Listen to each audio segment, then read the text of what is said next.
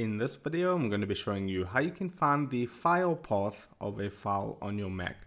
So for an example, if I take this specific file right here and I want to get the file name. Okay, so what I'm going to do is I'm going to hold down the control button on my keyboard. Once I'm holding down control, then you just want to click into the file with your left click. And then while this is open, hit the option key, which is on the right hand side of the control button.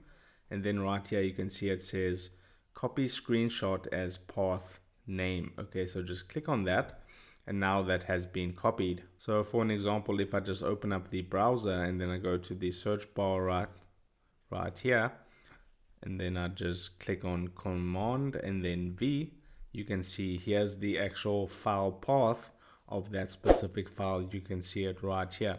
And that's all you need to do. So if this video helped you out, drop a like onto it and I'll see you in the next one.